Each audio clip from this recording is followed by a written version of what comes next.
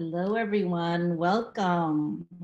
We may give it just another minute or two for people to come on. One of the suggestions that we would have is that for our breakout groups at the end of the session, we'd like you to rename yourself by your racialized identity, right? Because we're going to have affinity group conversations at the end.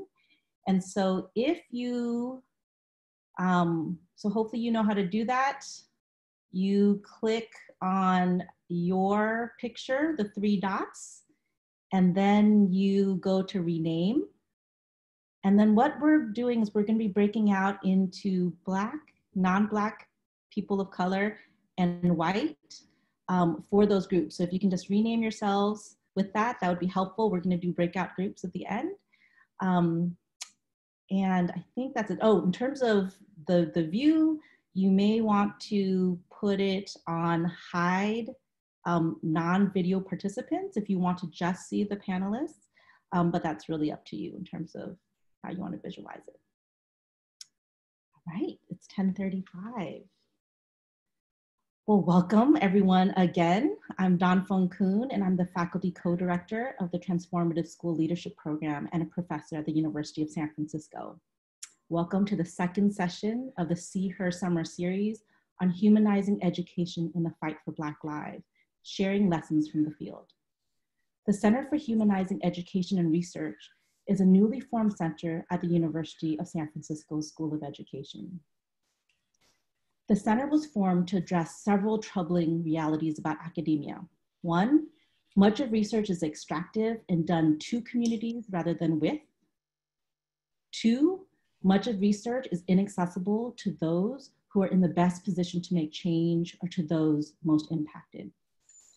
And three, critique is important to reading the world. And at this moment, everything that we see around us demonstrates that we also desperately need the collaborative muscles for building a new world now as we dismantle old oppressive institutions. In the spirit, faculty at USF birthed the center that promotes the generation, application, and diffusion of high quality research that is conducted in solidarity with communities to address pressing issues through humanizing frameworks. The center strives to increase institutional and collective capacity to impact public consciousness, policy, and practice, and to contribute to stronger movements toward justice. And finally, the center provides a space to engage in the critical reflection necessary for transformative action and imagining something new. Today, we welcome you to one step along the way of realizing our collective humanization as we learn from a panel of phenomenal practitioners in the Bay Area. Moderating is Cecilia Jordan. Cece is a former teacher, restorative justice coordinator, and spoken word artist. She currently supports the organizational development of community-led organizations and contributes to research and scholarship on the transformation of schools and society. If you know her, you know that she elevates every space and lovingly brings us down to earth to do the work. Passing it on to Cece. Yay, good morning. Super excited to be here with y'all this morning. A couple of housekeeping items. We are trying this hybrid model where we can do breakout sessions afterwards, but also not doing the formal Zoom panel. So if for this moment, if you are not a conversation sower, if you can turn off your video, just because, and I'm gonna give you all a little trick. So if you turn off your video and then on the right corner of anybody's name, you can click on their name and say, hide non-video participants. And what that allows you to do is anyone who is only showcase our conversation sowers on this first page. So again, if you are here participating with us, if you could turn off your video for this piece, and then we're gonna have you turn it back on afterwards for our affinity groups. And then last little housekeeping item, if next to your name, you see mine says Cecilia Jordan Black, if you could put, and you should be able to rename on the three dots on the top, rename yourself with that racialized affinity group so that afterwards we can have a really dope conversation and make sure that it's a generative space for everyone. So yeah, I think that's everything. Your bathrooms are in your home. We are not in public. So I think that's all the housekeeping items.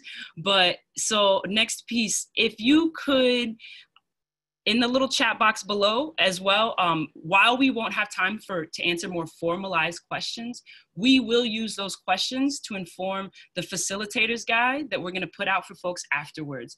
And we're hoping that this facilitator guide gives you the opportunity to take these conversations to your campuses and actually begin to do this work. And so if any questions you have, drop them in and they will be noted, even if they're not answered in this particular moment. And the second thing is, just to, wait, I'm gonna say that, getting ahead of myself. But I'm gonna introduce these awesome panelists. I'm super, super excited. I'm gonna start off with the young person. First, Jaira, I was lucky enough to teach her 5 years ago when she was a 7th grader. It is wild to me that she is now a senior in high school. And I can truly say Jaira is one of the first people I met when I moved to the Bay from Texas. And she didn't just like push me to be a better teacher. She pushed me to be a better human. And she was the one, she is the reason that I am like a poet out there like that. She was like, Miss, you always tell us to follow our dreams and you don't follow yours. And so that was like the first poetry competition I ever did during the school year, was because Jaira was like, yo, you gotta stop sleeping on yourself. And so I'm super excited. She is a senior at Ruth Asawa School of the Arts in San Francisco. Born and raised in Bayview, Hunters Point, she believes in every hood is a land full of roses buried under concrete. As a community organizer and activist, she creates events to do what she calls put people on game and bring cultural awareness around the impacts of systemic injustices in terms of violence and mental health issues within our neighborhoods. A daughter, a sister, an auntie, and a homie, Jaira hopes to use her words as a poet to more fully understand the human condition in the fight for collective liberation, not just for herself, but for all of our people. If we give some snaps for Jaira, next, Igosa Hamilton is a first-generation Nigerian, originally from SAC, but she's currently zooming in with us today from Oakland. She has a master's degree in education and is currently a doctoral student in the International and Multicultural Education program at the University of San Francisco. She is moving towards her 13th year of teaching with a focus on social justice and anti-bias curriculum. Her research is centered on the experience of Black girl learners and the cultural and ideological disconnects of educators in predominantly white secondary institutions. As a social justice educator, she seeks to give voice and visibility to those who've been left in the margins. Creating Making Us Matter was a necessary step in acting towards combating anti-Blackness in schools and decolonizing curriculum through counter narratives. Gertrude Jenkins. Oh, let's give it up. Let's give it for Igosa. Thank you for coming at us today. Gertrude Jenkins is a 13-year educator as well, specializing in grades 9 through 12 language arts. Over the course of her career, she's taught in Orlando, Florida, Atlanta, Georgia, and Redwood City, California. Jenkins is currently pursuing a doctorate at the University of San Francisco as a part of the IME program as well in the School of Education. Her research focuses on anti-Blackness in K through 12 school systems in the US and abroad. As an educator activist, Jenkins has grown tired of constantly having to fight against covert and overt acts of racism in schools. Her motivation for creating Making Us Matter is steeped in her desire to provide an option and a safe space for families and Black educators alike, who prefer an educational institution that decenters whiteness and places like Black gaze at the forefront. Yeah, let's give it up for Gertrude. Thank you for coming into this today. Ebony is elated to be a Black woman descended from continental Africans, grands, great-grands, sharecroppers from the deep US South, whose life is exponentially illuminated by her role as a daughter, sister, auntie, friend, comrade, mentor, social worker, teacher. She is a Bay Area native currently residing in Oakland, working as a forensic social worker with youth and families involved in the juvenile injustice system. She also teaches disability critical race studies to new teachers and is a lifelong mentor for young Black women and girls. It is with all these and other parts of herself that she traveled to Cuba to participate in the Black socialist strategies for holistic healing and healthcare delegation to deepen her understanding of internationalism as modeled by Cuba, and thus broaden her approach to the work she does and the life she lives. Yeah, thank you so much for being here today, Ebony. Sierra Javay Gordon, my homie, my sister, my poet teammate, is the Media Arts and Culture Program Manager with RISE. CC mentors and supports her team as they collectively elevate all forms within RISE. CC is passionate about creating spaces where youth are comfortable so they can challenge themselves and their peers in their art while building community. CC has worked at the African American Resource and Cultural Center at UC Santa Cruz for 4 years, coordinating study jams and the Black graduation. She has taught poetry at the Santa Cruz County Jail. CC has a BA in sociology, has received the Dean's Award for her chapbook, Incarcerated Words, all campus honors, and placed 5th in the nation as part of the Roots Slam team. She has been on 4 national slam teams and currently serves as one of Richmond's Poets Laureate. And if I remember, this bio is out of date, and you also have an MFA as well, CC, right? So let's give it up for CC. Thank you. Honored to be around so much brilliance today. And this last person, Wang Pham, I'm super excited to be here with him as well. Taught elementary school in South LA for 6 years and continues to consult with the Center for Culturally Responsive Teaching and Learning. He is currently pursuing his law degree at the University of California, Davis, where he has also worked at the National Center for Youth and Public Advocates. Wang conducts research for the California School Discipline Project, focusing on specific students, namely Black, Native, and youth-engaged and alternative tribal-based economies are still dispensable even when schools are moving away from punitive discipline policy. He holds a BS from the University of Oregon in political science and ethics studies and an MA in urban education for Loyola Marymount University. The rest of his waking hours are spent raising his newborn daughter with his wife, Brooklyn. All right, thank you so much. Give it up for Wang, thank y'all.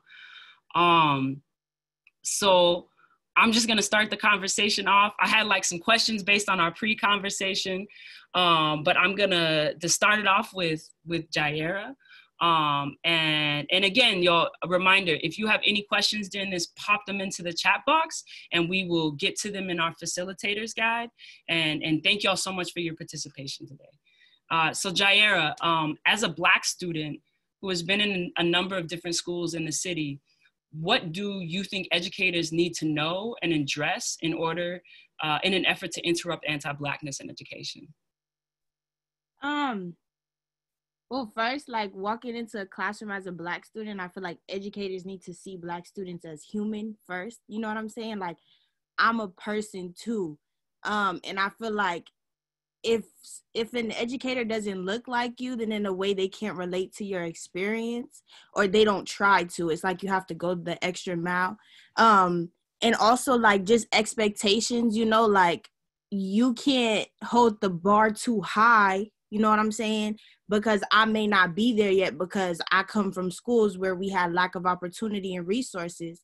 But at the same time, like you can't be like, oh, you're stupid, or you know what I'm saying, or not, or treat me as less than, because then we get defensive as Black students. So I think like seeing us as human first and understanding our background culturally and the opportunities that we have and haven't had, so we can perform in the classroom as well as we can. Thank you for sharing that, Jair. And is there anything like particularly that in terms of in this moment, in this particular moment, that you wish teachers would shift to talking about more? Like what is something that you have not learned in school that you're like, it is evident we need to learn this year, period? Well, okay, so because I go to the School of the Arts, I particularly chose art high school because I wanted my art incorporated in my education, because like through my art is how like I live, you know, like I tell people all the time I wouldn't be alive if it wasn't for poetry.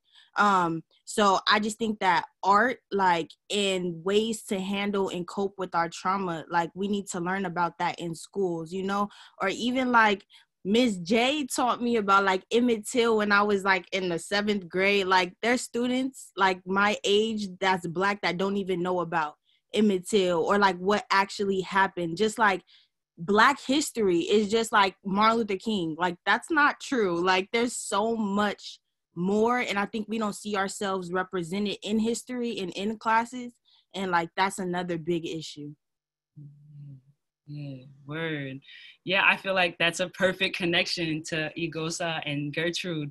Would y'all mind sharing just a little bit? Yeah, I have so many questions for y'all. Well, let me start with Igosa. So in terms of like what Jaira is saying, because I imagine that she's one demographically, she's been in a lot of spaces where, especially with the waves of gentrification, the Black populations are shrinking in schools.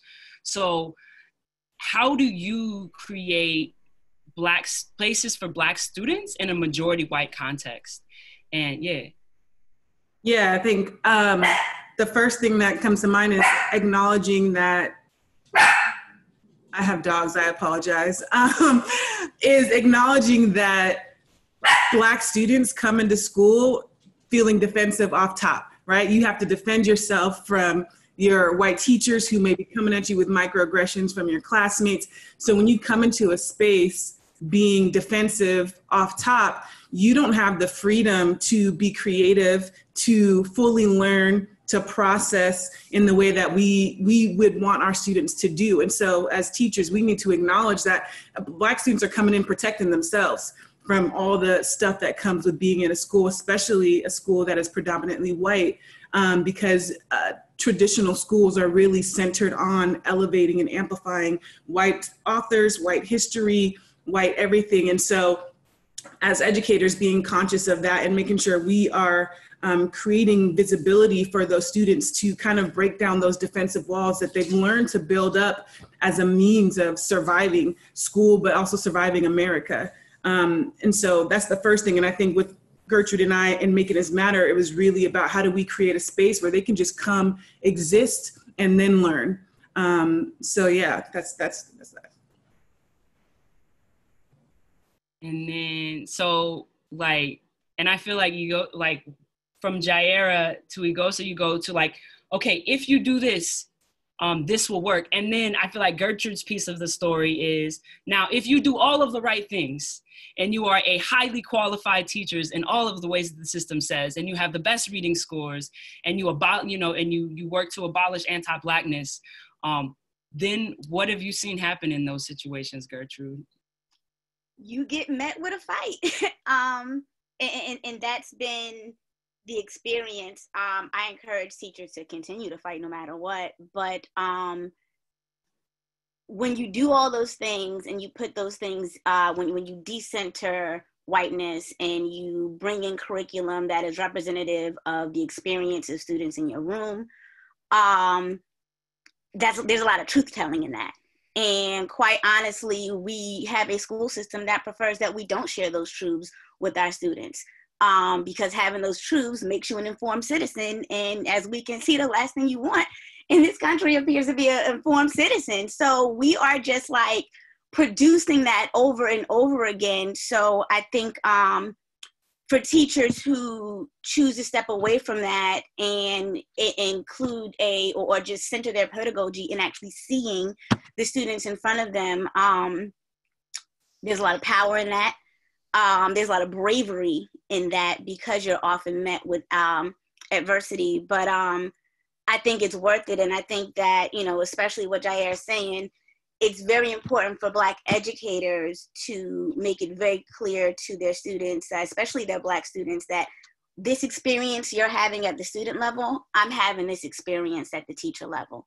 And make that very clear. It's very easy to get caught up in like, I am part of this, administrative force in this school, and it distances yourself from the student, despite the fact that you didn't have very similar experiences. So to all teachers that are doing that, I keep on. And if you've been afraid to, don't be, for real. And in terms of like, for other, I don't even like using the word ally in this moment, because Afro-pessimism, some of the thoughts that Kiana, if y'all were in the last talk, Kiana, Dr. Ross and Dr. Shange were talking about in Afro-pessimism, one of the things they talk about in terms of anti-Blackness is we don't necessarily need allies. We need folks who are also enemies of white supremacy beside us. So in terms of that, when you think about that, how could have other folks shown up for you? Or did they show up for you? Or like, what if you could reimagine that moment and take that back, what would that have looked like? The moment that stands out for me the most is something that happened in Atlanta when I taught, when I was suspended for sitting in a Black Lives Matter protest with students.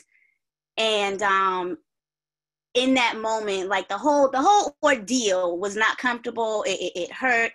But what hurt the most was coming back after that suspension and no one said anything, like not a single teacher on the team. It was a complete erasing of what happened, and it was an erasing in front of students, you know? So I think about it as like using me as this cautionary tale to other Black students, especially Black girls, like this is what happens when you step out of line, and that's how you get dealt with. And it's when I knew, it was the point when I knew I had to get up out of there, but that's what hurts the most, the silence of your coworkers. Yeah, that has been, so reimagining those moments, definitely what I would have loved to see is, you know, a phone call, or when I get back, you know, how dope would it have been, like, yo, look, that was messed up. This is what we're doing. This is how we're going to help you, you know, get through the rest of the year. Because I wasn't going to leave my kids no matter how mad I was. But just those moments of acknowledgement and some muscle behind it. There was another incident, an example of like what to do at my current school. There was an incident where I got called the N-word by a student. And in that situation, my principal like let me unload. I felt comfortable to unload what happened and how I felt. And it turned into a school-wide thing where there was awareness, where we're going to talk about this issue. We're not going to move away from it. So like, it's a very sharp contrast. But that being seen and acknowledged, just as important it is for students, is important for us as well. Yeah, yeah. And what I feel like, what I hear you saying is like, when we do anti-Blackness and there are other folks committed to that work, it's about recognizing the interpersonal violences and then connecting to institutional interventions. What are processes, policies, and practices that can actually shift this? Because a lot of the times what we see the system leans on the organic intellectualism of Black folks and Indigenous folks and people of color within the system without actually shifting structural pieces. And that actually reifies the racism, because not only are you tokenizing this person of color, but you are putting them within a system in which they will inevitably crash, because they are constantly butting through that like concrete that Jair was talking through. And it's like, you butt through the concrete a little bit, but it's like, no, y'all need to actually do something to get the concrete out. And so in terms of that, I feel like that organically takes me to like Ebony, as like a teacher, being on a teacher and also the therapist side. I really like this story you shared of like, how is it that you were able to create processes and policies rooted in protecting Black students? That's a beautiful question. Thank you. I taught for 9 years. I started teaching in Richmond. And when I was at the very first school I was at, I felt like there was space to be human, as folks have talked about, for the children and all, as well as for the adults. And so I felt like I was able to really very organically connect my practice as a teacher to who I am as a human being. So then when I transferred over to Richmond High School for the next 4 years, that environment was very different. And so as Gertrude was speaking about, the kind of isolation and disrespect that Black students were experiencing, I was as well, with a staff that was predominantly white, an administration that was predominantly white.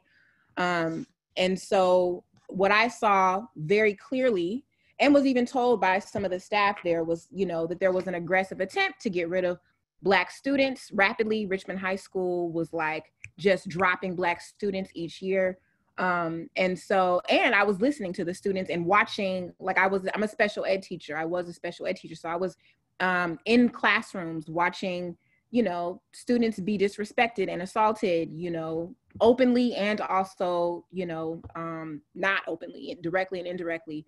And so what we did was, I'm always about trying to create space that feels safe for Black students, specifically Black girls, wherever I am. And so we had a Black girls group. And one of the things that we talked about a lot that they needed to vent about and complain about was feeling like the teachers didn't like them, feeling like the teachers were being racist.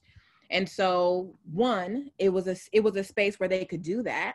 And I wasn't sort of taking up that position, which I saw a lot of my colleagues, the colleagues of color, sometimes taking this position of like, okay, well, you're just kind of using that as an excuse to not do your work, or yeah, that's it, but you got to just move past it. It was like, no, that's not right. I know, I feel it too. So they were validated in speaking their experience. And they were validating each other too. It wasn't like they were just sort of like complaining in their little, groups of friends. They were together. And so I think that was one thing that was very key. And then from there, we were able to move into a space of like, okay, well, this isn't right. And like, what are we going to do about it?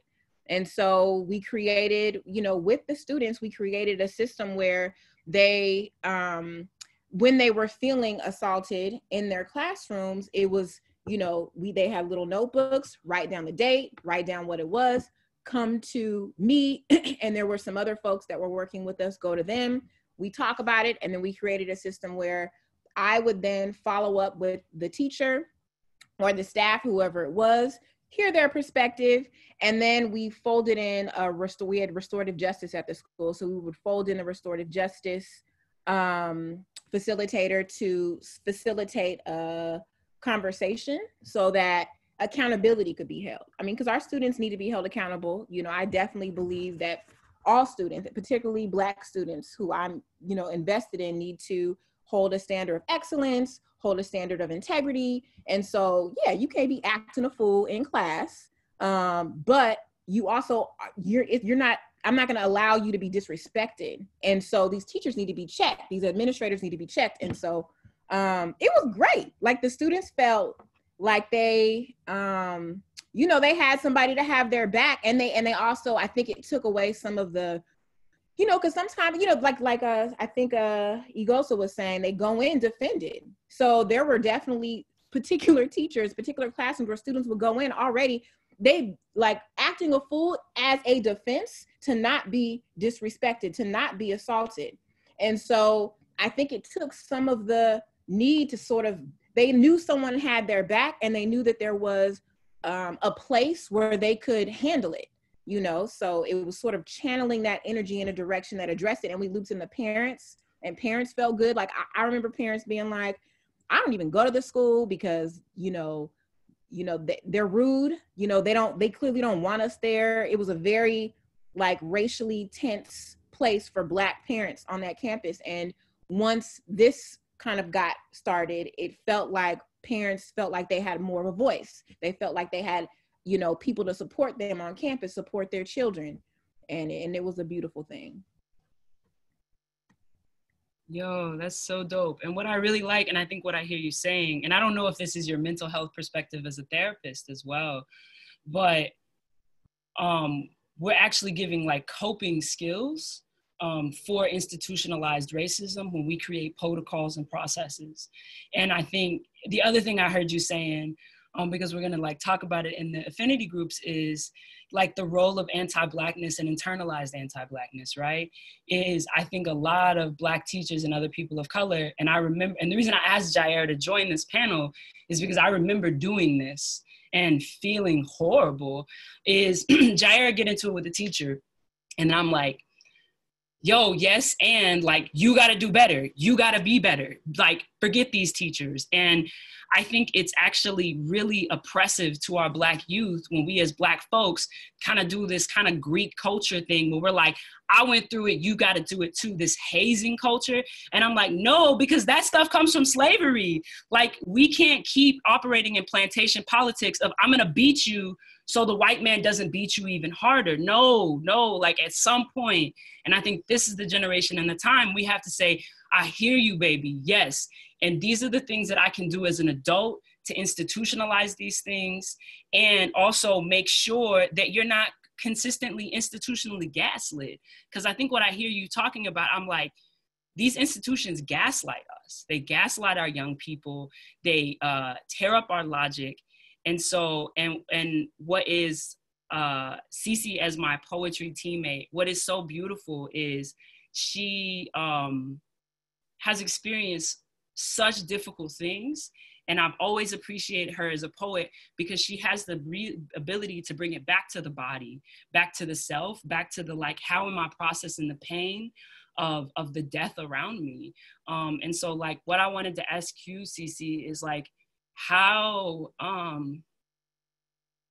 do you create those spaces for our youth when we are in a state of constant grief? Absolutely. Such a necessary question. I think even now I'm holding a lot of grief and pain. We had a young person last week from Richmond, and y'all may have heard of her, Zari, who passed away in Sacramento. She was murdered at a cemetery nonetheless. And so, yes, always having to kind of navigate how we're able to show up in different spaces, especially when we're talking about our school systems. We're talking about being in spaces that are predominantly white, or spaces that are just not used to or understand the context of our pain and our grief. And oftentimes that we're not actually able to process one death, right? Because things are happening back to back to back. And I think in addition to that, we're not even talking about have young folks eaten today. We're not talking about have young folks gotten what they needed at home because, you know, mom or dad or whoever is working multiple jobs, whatever the case may be. We're not talking about, do you have support in terms of getting your work done, all of these things? Do you have emotional support? Oftentimes we have school systems that have maybe one, maybe two counselors, right? Who are holding space for hundreds of students. And so for me, it's a little bit different because I work at a youth center. So I work at Rise Youth Center in Richmond. So we don't have the same constraints as in a larger institution. But what that looks like is you actually have to normalize healing. And what I mean by that is we can't have healing circles every time somebody dies, right? Young people, we as humans and as adults, we don't work like that. I can't grieve and process every single time because, yeah, it's happening, you know, sporadically and happening at random times. And so for us, it's like, this is now something that's implemented into our curriculum. I teach spoken word and competitive poetry. That means that every single week, young folks already have an expectation that we're going to do libations. We're going to make space to talk about our ancestors, to talk about the folks who, you know, meant something to us, and we choose to carry those people throughout our work, right? That actually holds space in how we utilize poetry, right? This idea around like poetry saving young people and us as adults is such a real concept, right? But you actually have to keep healing as a central aspect of that, because poetry can easily become, especially in competition, right? It can easily become this like pimping for poetry. Like, I just want you to get on stage and talk about the most traumatic experiences of your life, get some tens, and then we finna go out to eat. Right. And now that young person is literally just poured everything and is not being refilled in any way. And so I think just answering that question, a lot of it is what can we make the new normal, essentially. So outside of healing circles, how are you just holding space to talk? Have these girls groups, right? Have groups for our young men, have groups for our gender nonconforming folks. Like, how are we actually creating more spaces that this is just in the curriculum? This is a part of it. And another thing I wanted to mention, just listening to folks, is really uplifting the importance of language, right? And I feel like there's so much that isn't taught around language. Like, I was just talking to some of my young people about, you know, when people say colored folks, right? Like, oh, I'm just a colored person, you know, and them not being taught anything about Jim Crow, you know what I'm saying? And like, for me, it's an immediate visceral response of like, no, don't say that word, you know? But for them, it's like, no, this is what my teacher said in class. This is what I was called. And I didn't think of it as a negative term because this is my teacher. I'm not thinking of it in that way. And so I think, how do we really start to delve deeper into having conversations around what we call ourselves, what we've been called, how those things are connected to our healing practices, right? And then how those things are connected to our deep traumas that we're experiencing throughout these school systems. And last thing I want to say is, like, I know that there are a lot of white educators, right? And so thinking about, like, what is your work around naming anti-Blackness in your spaces, right, as a teacher? But more importantly for me, I need you to name it for yourself, right? Because you actually grew up in families and structures and systems and all of these things that have taught you that you are the apple of the world, right? Like, you are the greatest of the great, right? And we understand white supremacy is a thing, we're dealing with it, but at the same time, we have white educators who are, who do good work, but because they're not willing to say, like, oh, this might be anti-Black of me, or my mama said this, or my grandfather said this, because we're not willing to have those conversations, young folks are still feeling like we're not going to be able to fully connect because you don't want to admit that you're actually rooted in these practices. You're rooted in my oppression and you're teaching me. Do you understand how that's like a complicated thing? I can't learn from you if I feel like you're rooted in my oppression. What are you going to teach me? That was a lot, but yes, all of those things. Thank you. Yeah. And coming from the South, Cece, it really makes me think about my grandparents who did not go to integrated schools. And when I moved out here, I was teaching at a continuation school in West Oakland. And I remember I was doing facing history, facing ourselves. I have a reconstruction unit that's super dope. And I showed a picture of a plantation. And a young person was like, wait, that's for real, for real? It like for real exists? And I was like, yeah, fam, like plantations were for real, for real. And when I would teach them about enslavement, they were just like, well, like, I didn't know it was for real, for real, for real. And I'm like, yeah, it's for real, fam. And what it makes me think about is when I met Wang, he was in a room at a KIP conference, and the only person talking about culturally responsive pedagogy, which was why the room was like standing room only. And he really opened to my eyes, like what I could teach as a teacher at an elementary school, and how to lean into the discomfort of teaching about these very quote unquote adult concepts. But when you're at schools, when 2/3 of your youth are undocumented and everyone's impacted by incarceration, like those adult things, I think what we're not saying is like, those that might be adult things for folks with privilege. For us, they're everyday life, right? And so for me, what was so different, I see this video and it's like a 6 or 7-year-old and they're talking about oppression. And Wang taught me that, you can teach kids about the Pilgrims and the Wampanoags. You can teach about gentrification. You can teach about this, and you can teach about it in the first grade. You could teach about skin color and melanin and all of those adult things that we think are an adult. It's actually of utmost importance that we start super, super young. So Wang, like, what made you to decide to teach 6-year-olds about oppression? Yeah, I just want to take a moment and say that this has been the most powerful conversation that I've heard in a long time. I appreciate everything that's already been said, and I don't think there's not much I can still contribute, but what I hope I share will be helpful for somebody on this call. But the first thing I wanted to mention though is I think as a non-Black educator growing up in the United States, we are already socialized to be white supremacists. I think about the movie Lion King, right? It's a classic. Most of us have watched that when we were a kid. But, if you think about that movie, there's a very, very stark distinction between Black and white and what's associated with Black and white. And so as like a 5, a 4, a 3, however old you might be when you watch this movie, you already start associating whiteness as a good thing and Blackness as a bad thing. And I think when you grow up thinking like that, and the rest of the world tells you these things throughout media, and your family might grow up thinking like that, you have a lifetime of work to undo all of that. So even when, like, for example, I go to college and I study ethnic studies, right? I'm in ethnic studies and I graduate and I'm thinking like, I took ethnic studies, I have like, a new perception of what the world is, a historical context I didn't get when I was in in high school or in middle school. But when you enter the classroom, all of that whiteness still lives inside you.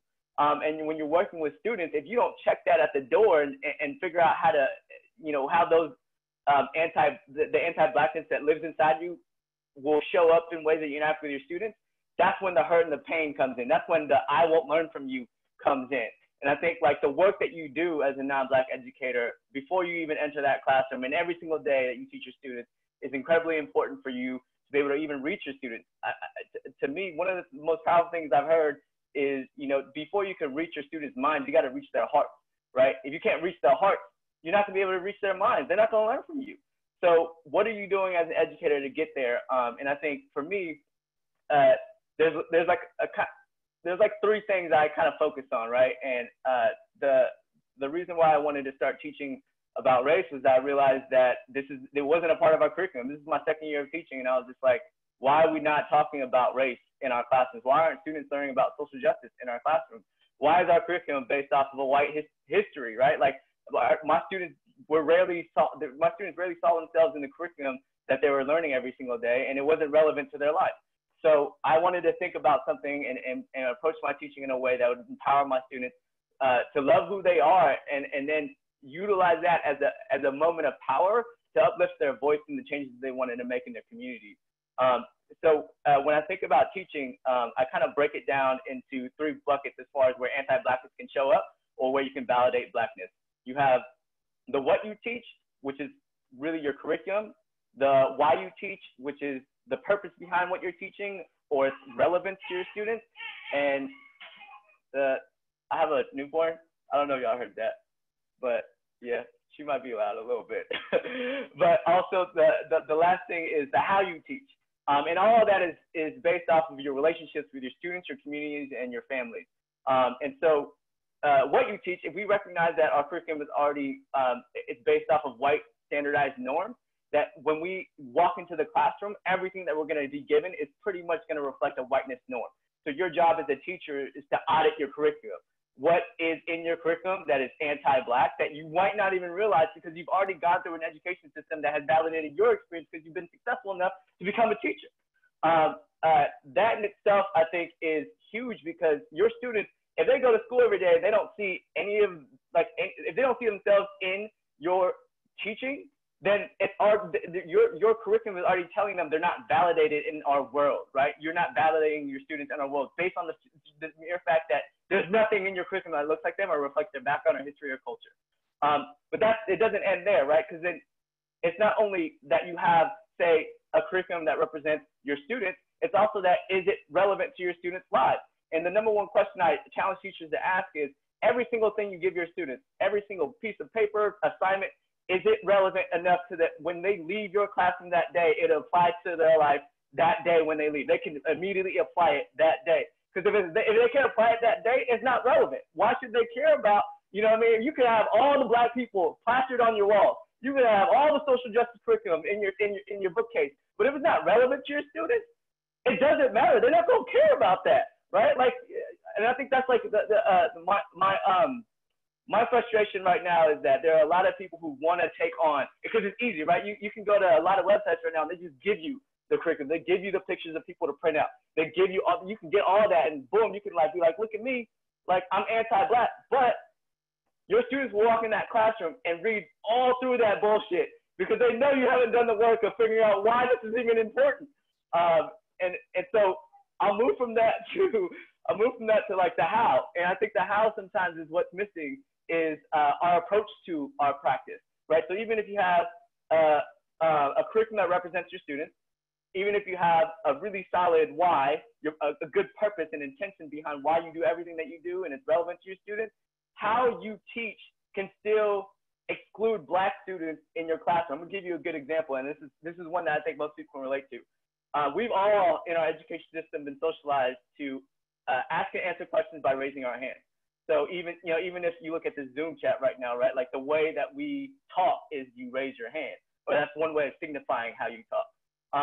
And when I moved to South LA, one of the experiences I had was going to a praise dance for one of my students. Her name is Harmony.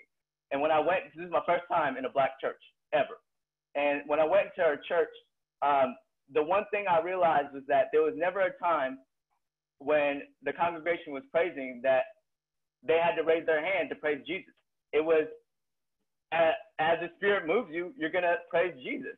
And I realized that, you know, if my Black students who go to church, come to school every single day, go have a culture where raising your hand is never an expectation to express yourself, and yet you go to a school culture where raising your hand is the only thing you can do to express yourself. The times when they want to express themselves, usually when they're really excited to tell you an answer, is when they get excluded from the classroom. This is when teachers go to their discipline policy. Sorry, you're talking out of turn. Please raise your hand. But you're shutting down students who are excited to learn. And I think those are the smartest students in your classroom. Those are the ones that read through your bullshit.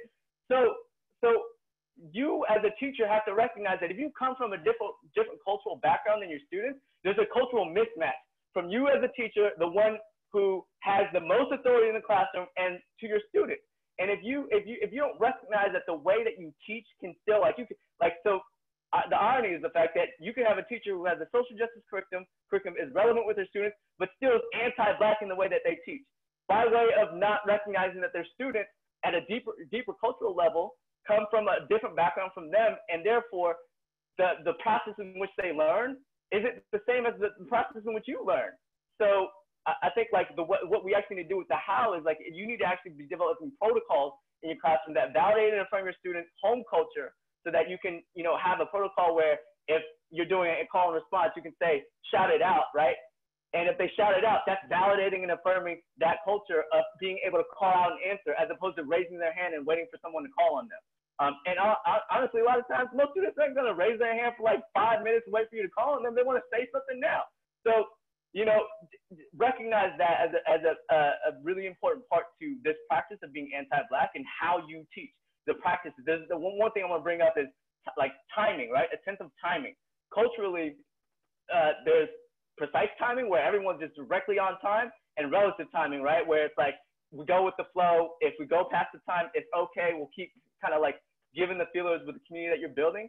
And a lot of my students had a relative timing culture where, like, if you have a group of students talking, right, and you have a hard stop at 5 minutes, but they're in a really good conversation, imagine cutting off that good conversation because you want to stick with your precise timing and bring it back to make sure that you complete your lesson by 10:50, right?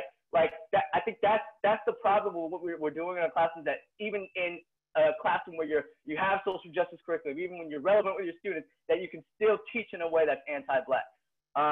And then the last thing I'll say is all of that is like everything that you do, right? The what, the how, the why, all that's summed up in relationships that you have with your students. You need to be walking with your students. You need to be asking feedback from them. You need to be learning from your families and your community about what's most important to them. And that drives everything else that you do in your classroom. Yeah, I'll stop there. Thank you so much, Wayne. And I appreciate that you gave like some really tangible things to do for like folks to do tomorrow. So thank you for being culturally relevant for the audience. And like, thank y'all so much.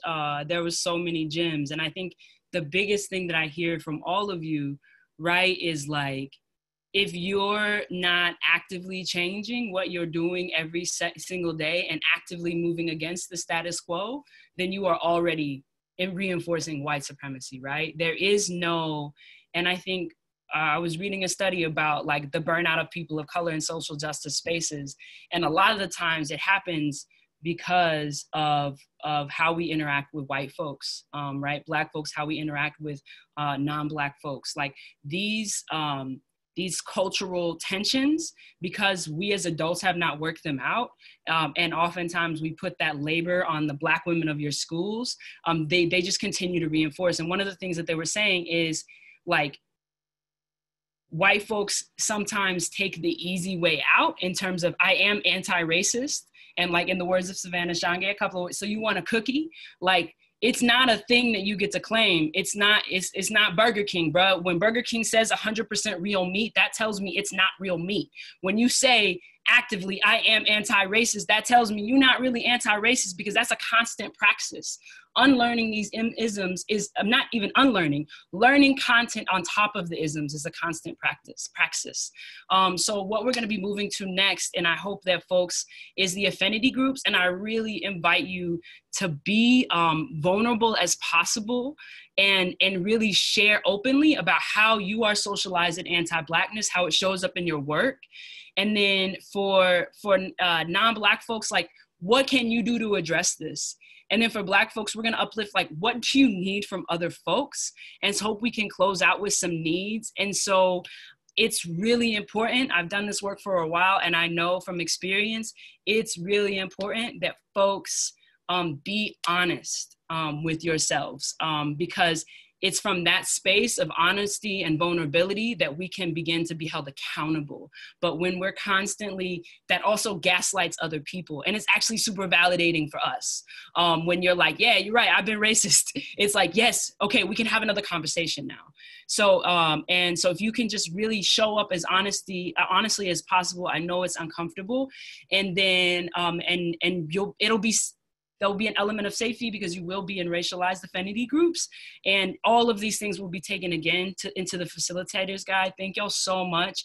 If we could give it up one more time for, like, our amazing, amazing practitioners who give me hope that even though that are taking, I feel like taking the theory of academic spaces and really, like, moving that into the praxis, really being informed on the daily by these critical theories and shifting the way we move through that. So thank y'all again. Thank y'all so much. It's such an honor to be here with y'all. And then I'm not sure how these breakout rooms work. I'm not sure this one. So just